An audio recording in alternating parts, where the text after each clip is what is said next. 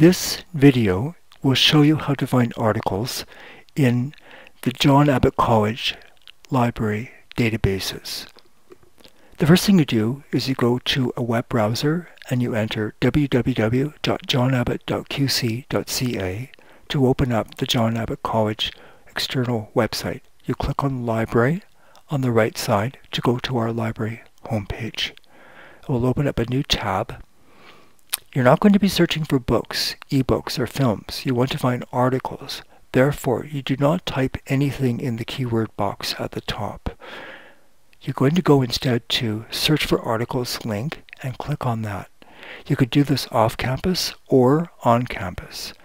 If you are off campus, before you click on Search for Articles, you are going to see a login page.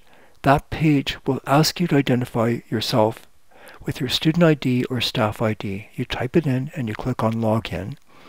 And then when you click Search for Articles, what will happen is you actually see this page here. You also see this automatically if you are on campus. We have many different databases of articles, and we have ones in English and in French. Put your mouse over the magnifying glass to see what's inside each database. The first two are interdisciplinary. They cover both academic articles in humanities, social science, and sciences. ProQuest is a Canadian articles database. CINAHL is for nursing. We're going to give an example in this demo of cyberbullying. So we could find articles in social sciences in either of the first two databases. We'll choose Academic Search Complete for this demonstration. So we're opened up that database, and just as in Google, you can type in your search terms, cyberbullying, or you can spell it as two words. So you put capital O, capital R, space, and then open quotation mark for a multi-term search term, cyberbullying. So it will pick up both spellings of this concept. So you can click on search. Just remember that if you're going to put synonyms for a concept, put it in capital letters OR. Then click search, and you find 1,387 references to articles in this database on cyberbullying. Not all of these 1,387 are available online for you to read. What you want to do is go to the left, limit to full text, and it will reduce it to the set of only those articles that you can actually read. At this point also, you might want to limit it to the recent research, let's say the last 5 years, 2011 to 2015. That will further reduce the set down to 561. You have additional choices for other filters. The type of article, whether it's an academic journal, a magazine, a book review, and so on. Let's find academic journal articles. More academic in content. So now it's down to 278 results. These are listed in the same way as Google and other search engines, in relevance order. So generally the ones at the top are going to be the most highly relevant.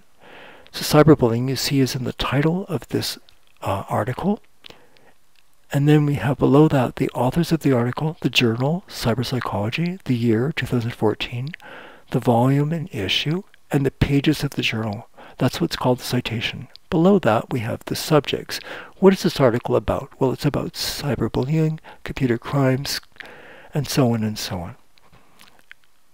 If you like that article and you want to get more information, all you do is you click on the title. You see the same information we saw before, but we also see something called an abstract. An abstract is usually between 50 and 100 words, and it's a summary of what the article is all about. What did they want to do? How did they do it? What did they find? And what was their conclusion? If it's still of interest to you, and you want to read the whole article, you click on PDF full text. And it will display it on the screen. There's the first page of the article.